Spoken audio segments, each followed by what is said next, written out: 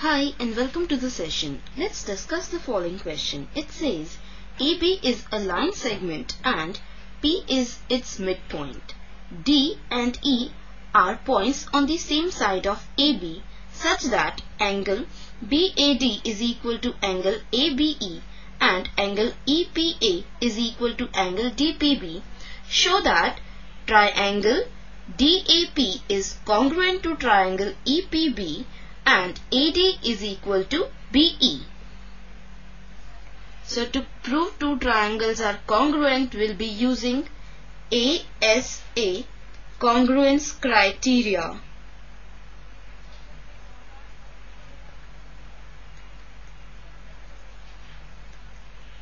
By which we need to show that two angles and included side of the two triangles are equal.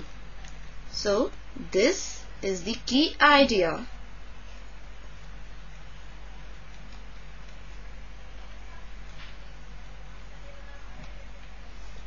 Now we are given that P is midpoint of AB, that is AP is equal to BP, and we are also given that angle BAD is equal to angle ABE and angle EPA is equal to angle DPB. And we have to prove that triangle DAP is congruent to triangle EBP, and we also have to show that AD is equal to BE. Let's now move on to the solution. We are given that angle EPA is equal to angle DPB,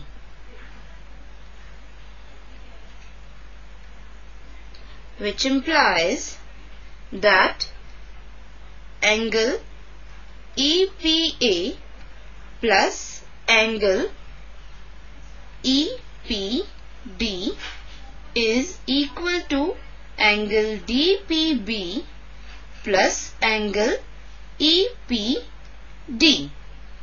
So this implies angle APD is equal to angle BPE, because angle EPA plus angle EPD is equal to angle APD and angle DPB plus angle EPD is equal to angle BPE. Now, in triangles DAP and EBP, we have angle DAP is equal to angle EBP, this is given to us, and AP is equal to BP, because P is the midpoint of AB.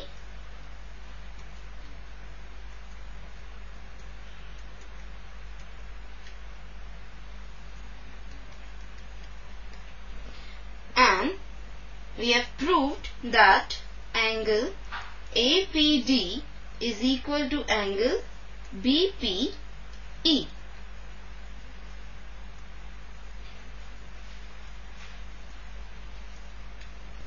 So we have proved that two angles and one included side of the two triangles are equal, therefore triangle DAP is congruent to triangle EBP by ASA criteria. Now since two triangles are congruent, their corresponding parts are also congruent. Therefore, AD is equal to BE by CPCTC, that is, corresponding parts of congruent triangles are congruent. Hence, we have proved that triangle DAP is congruent to triangle EBP, and we have also proved that AD is equal to BE. So this completes the question. Bye for now. Take care. Hope you enjoyed the session.